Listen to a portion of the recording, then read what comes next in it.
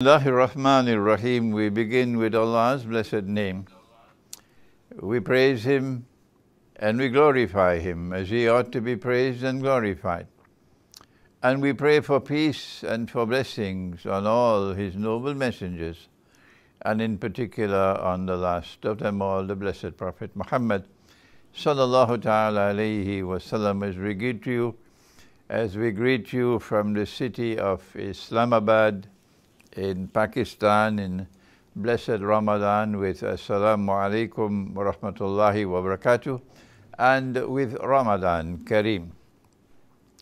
We are now in the 19th day of the month of Ramadan, so there is little time left before we enter the last 1/3. I want to first of all begin these few sessions I will record today with a statement on the virus, which is long overdue. And that is that I have consistently maintained that this COVID-19 virus, or whatever other names they call the virus, which is now universal in its embrace of the world, I have always consistently maintained that this has not come from nature, and that this has come from a laboratory. It has been manufactured in a laboratory, and therefore it constitutes biological war. Let us give my reasoning why I have come to this conclusion. The Quran is our source of knowledge. We who follow Nabi Muhammad alayhi salatu wasalam, but I've come to Pakistan to find that while there's one part of Pakistan whose heart is still attached to the Quran and longs for the knowledge of the Quran, there is another part of Pakistan which says, we don't care two peanuts for the Quran. So I've not come to that part of Pakistan. I've come to this part of Pakistan whose hearts are still attached to the Quran. The Quran has absolute truth in it. For us it is al-haqqul yaqeen. The Quran is divinely protected. That's what Allah says. And Allah has commanded us in the Quran, ba'da uzu billahi minash shaitanir rajim. He says, وَجَاهِدْهُمْ بِهِ جِهَادًا كَبِيرًا. Wage a mighty jihad against the forces of evil, the forces of falsehood, the rivals to the truth in the world, the oppressors. Wage a mighty jihad against them using the Quran as your weapon. And so we turn to the Quran to respond, first of all, to the virus. And when we do that, Allah tells us in the Quran that He has created this universe, this material universe, bil-haqq. And that is that truth is embedded in Allah's creation. If truth is embedded in Allah's creation, and a virus comes from nature, then that virus will not envelop the whole world. That will be an unjust order, not a moral order. A virus which comes from nature, which embraces all of mankind, could not come from a universe which is created with truth, and with truth embedded in it. And so we therefore conclude, since this virus has embraced all of mankind, anywhere you go in the world today, governments are now following the script sent by the World Health Organization. And therefore, wherever governments control people, anywhere in the world today, the virus is present. And they are very eager in counting the numbers of people who have been infected by the virus. They're not too particular about how accurate their diagnosis is. It could be a common cold, but no, this is a virus. And they're not too particular really on counting how many people actually die from the virus. Someone could die from a heart attack. No, it's a virus. This kind of slipshod calculating indicates to us that those who are behind this virus, it's not from nature, it's from a laboratory, and they are in fact pursuing biological warfare. This could not have come from nature. This is my first point, that it is in conflict with our book, the truth which comes from our book, that a virus could embrace all of mankind at the same time. That's not possible from the truth which has come from the Quran. Since the virus has come from a laboratory, it's manufactured, it constitutes, as I said, biological warfare. I have given the analysis many, many times so far in this last 1 year or so that we've been living with the virus, that we can recognize the end game. That the end game is located in the Holy Land. And so this virus has Zionist roots in it, because the end game is the Holy Land. And therefore, we anticipate, and when we speak and give our views, of course, only Allah can confirm that we are correct. But that does not mean that we should not offer an opinion. Our opinion, which is subject to the caveat that only Allah knows whether it is true or not, our opinion is that this virus is going to continue for several years. It's not going to stop now. This phenomenon has never existed in human history. It's the first time it's taking place. And therefore that should alert our medical scholars that you should not analyze this subject purely from a viewpoint of medical knowledge. What is the end product? What is the end game? Our Prophet, Allah's blessings be upon him, has prophesied about the end times of Akhir Zaman. He said that the Arabs are going to be wiped out by plague. That's the old term, plague. The new term is epidemic and virus. So he prophesied that the Arabs are going to be wiped out by plague. My understanding is it does not apply to the entire Arab world. My understanding is this applies in particular to Arabs resident in the Holy Land and around the Holy Land, because that's the battleground. And so I anticipate that they will keep this virus turning around the world, coming and going, until eventually, I don't know how long from now, until eventually a virus will be released in the Holy Land, in Israel, which will be the most dangerous virus of all, manufactured in their laboratory. And this is the one which will wipe out the Arabs. Well then, if it's wiping out the Arabs, well, what about the Jews? We can't have a virus that will also wipe out the Jews.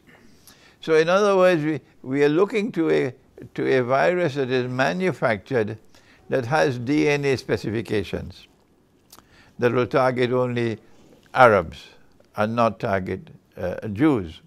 I'm not engaged in any anti-Semitic diatribe. If you're listening to me and you're grinding your teeth with frustration, oh no, I'm merely speaking what I view to be factual, that this is what's going to happen. And when the Arabs in the Holy Land and around the Holy Land are wiped out, then the Israelis, the Zionists can say, well, don't blame us. This virus has been here all along. Blame the virus, don't blame us. This virus is from nature. Well, I'm telling you from now, you should not be brainwashed. It's time for you to open your eyes and look and see, and what I'm offering to you is I believe it is credible. Now then, I have a surprise. I have a surprise for our governments who are towing the line.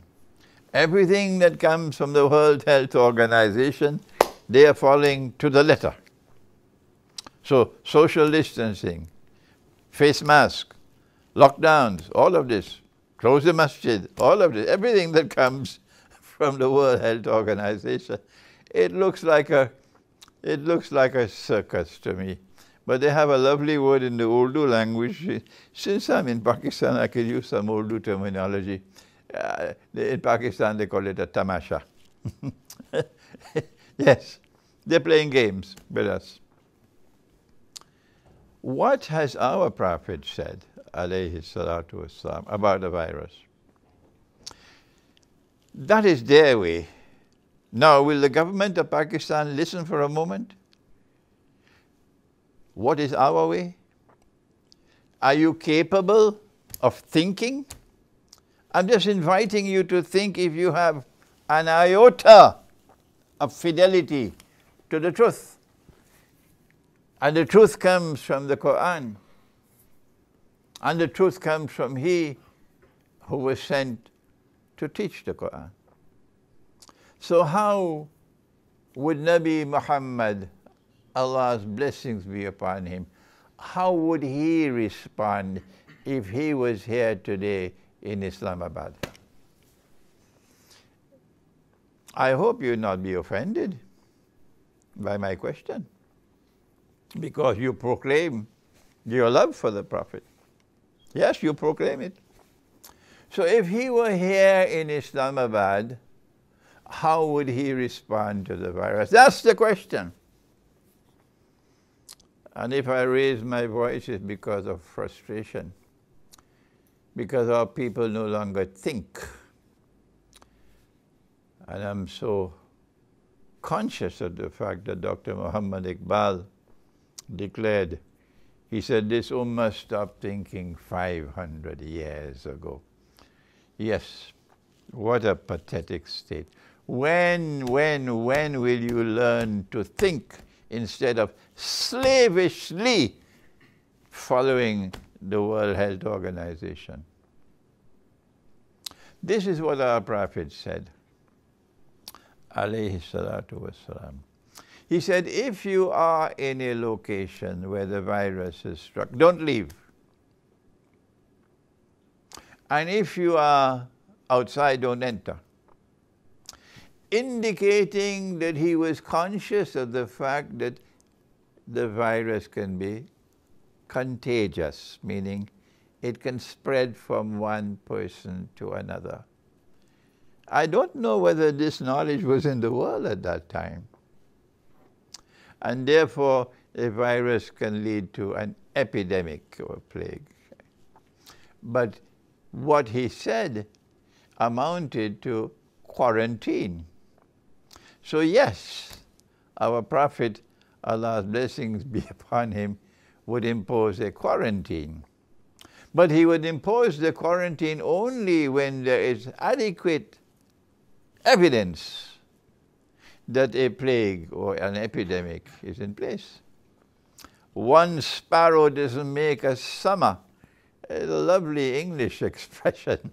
So one person falling ill with a virus doesn't make an epidemic, which requires quarantine. You have to have the evidence, and the evidence must not be cooked in a kitchen by people who have lost all contact with truth. The evidence must be accurate before our Prophet ﷺ would recognize that there is an epidemic in a place. What we have with us today is so many cooks cooking a false diet in a kitchen, telling us that the epidemic is here and everywhere. And we, like cattle and like sheep, we follow what they say. Of course, the media, the newspapers, the radio, the television, like sheep and cattle, just continue part and parcel of the brainwashing. That's their status. That's why I don't want to be on television. Not at all. Take it away from me. I have no interest in that. And radio and newspapers. I don't want to be part of that brainwashing machinery that Trump called fake news. He said one more thing. He said, if you are in a place where the virus has struck, and you don't leave, you remain, and you die, you go to heaven. No government can say that. The World Health Organization is miles and miles and miles away from even a sniffing of making a statement like that. No scholar, no university can say that. Only a prophet of the one God can speak like that. That if you die from the virus by staying, not running, you would be shaheed, you would be a martyr, you would enter into heaven. But did he say that you must shut down the market? Would Nabi Muhammad alayhi salatu wasalam, if he's in Islamabad today and there's a virus, there's an epidemic, and he says, don't leave, stay, would he shut down the market? Do you have any evidence? Would he say you can't go to work and earn your livelihood? You can't go and sell in the market to earn your roti? Would he say you can't go in the masjid to perform prayer? Would he do every single possible thing within the area of the epidemic to try to separate people from each other? Will you not think? No. Our Prophet never said that you should reorganize your life in an area where the epidemic is taking place so that you have something called social distancing. No. Life goes on in the area where the epidemic is taking place. Life goes on. If I am wrong, tell me what is right. So you have no right to disrupt the economy. You have no right to disrupt people's livelihood. Yes, you have the right to impose quarantine so that people from this area are not allowed to leave. And you can enforce that with the armed forces, with the police. And you can prevent people from entering. Yes, you have the right to do that. That's quarantine. You do not have the right to block the masjid. You do not have the right to stop people from going to the masjid to pray. You do not have the right. I'm not speaking only to Pakistan now. I'm speaking to people around the world who have been brainwashed to accept the authority of a government to suspend prayer, to stop people from going to the masjid. From where did the government get this authority? I don't see amongst the Muslims, I don't hear any voices challenging a government's authority. But yes, I see a Christian minister doing that.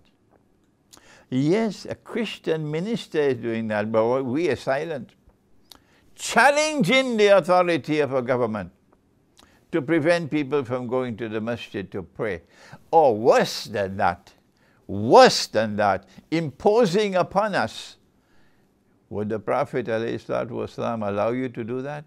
That you must stand up like monkeys in the masjid, like monkeys 3 feet apart? And as soon as you leave the masjid and you go outside, you forget the 3 feet apart? Would the Prophet, Allah's blessing be upon him, would he do that you are doing? On Judgment Day, you will have to answer for that. And we are warning you, because we reject that. We reject it. If we are not allowed to perform the salat as it ought to be performed, we suspend the salat. And when we suspend the salat, you will have to answer on Judgment Day for that salat that we have to suspend. This is my comment. If the Prophet ﷺ was alive, how would he act? Answer, if he was alive and you are in an area in which the virus takes place, he would say, don't leave. And if you're outside, he said, don't enter. And he says, if you are inside and you die while not trying to leave, you become a martyr and you enter into heaven. And we have so many sheep and cattle and goats and camels now who don't want to go to heaven. No, we want to get the vaccine. We don't want to die. We don't want to go to heaven. That's a pathetic state of people who don't think. I don't trust people who manufacture a virus and wage biological war, so I won't trust their vaccine. But I don't think that Russia will do such a thing. not Orthodox Christian Russia. So forget all that Jamaat about Putin this and Putin that and Assad this and Assad. Get lost. We trust Russia because Russia is returning to her Orthodox Christian heart. And the leaders of Russia today are the best leaders in the world. So tell that Jamaat, get lost. If I'm forced to take a vaccine, I'd take the Russian one.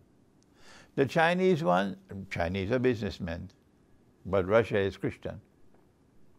And the Western vaccine, I don't trust it. So if you want to take the vaccine, that's up to you.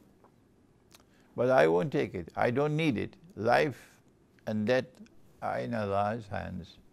And it is Allah who will write when I will die, not a vaccine and not a virus. I have one more comment to make before I end. This is the longest statement I've made so far about the virus. But before I make that last statement, someone came to me here in Islamabad and he said to me, Sheikh, in my village there was a family who fell ill with the virus. And Sheikh, nobody wanted to go to help them. All the villagers shunned them. He said, my wife and I, we had to go. And we had to take care of them until they recovered. And we didn't fall ill. My response is, what a pathetic state of affairs, where people now in Pakistan have become so totally brainwashed that you would not go to your neighbor who has fallen ill. You're so scared of death. We are a people who are not afraid to die.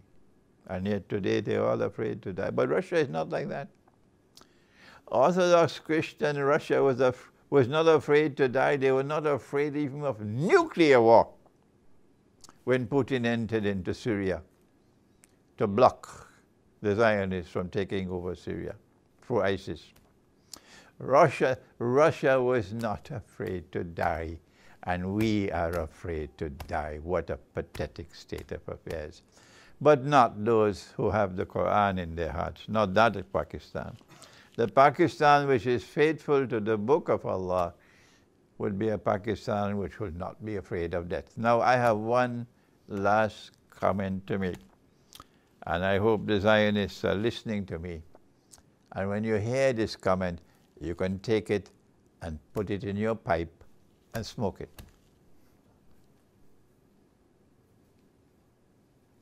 You know, Russian President Putin, he once said, he said, those who are preparing poison for us to drink will one day drink their own poison. Yes. He says, those who are preparing poison for us to drink will one day drink their own poison. There's much truth in that words. Much truth in those words, because that is what's going to happen with this virus. This virus has come from the Zionist laboratory. And this virus was created to try to facilitate Pax Judaica, to replace Pax Americana, so that Israel can become more easily the ruling state in the world without the obstruction of a hostile Arab population within Israel and around Israel. So using the virus as a biological weapon. But don't you know that Allah can also do it? Yes, I have to stop and laugh for a while. Have you forgotten that if you prepare poison for us to drink, that one day you can drink the same poison? Huh? Well, let me tell you what is the fate awaiting you. Our Prophet, Allah's blessings be upon him, described you as Gog and Magog. Yes. Because Gog and Magog are those who bring the Jews back to the Holy Land to reclaim it as their own. 2,000 years after Allah had expelled them and blocked their return. And guess what's the fate of Gog and Magog? Yes, there is one part of the fate in which they'll be checkmated in the north, and that's coming in the big war. Qarnayn, the first Qarn and the second Qarn, but that's not our subject. The Prophet said, alayhi salatu wasalam, that they will come down from the north and pass the Sea of Galilee on their way to Jerusalem. And by the time the last of them pass, before they're blocked, the last before they're blocked, they will say there used to be water here in the Sea of Galilee. The Sea of Galilee will be dry. So there'll be one part of Gog and Magog which will be blocked in the north, in the second Qarn of Qarnayn.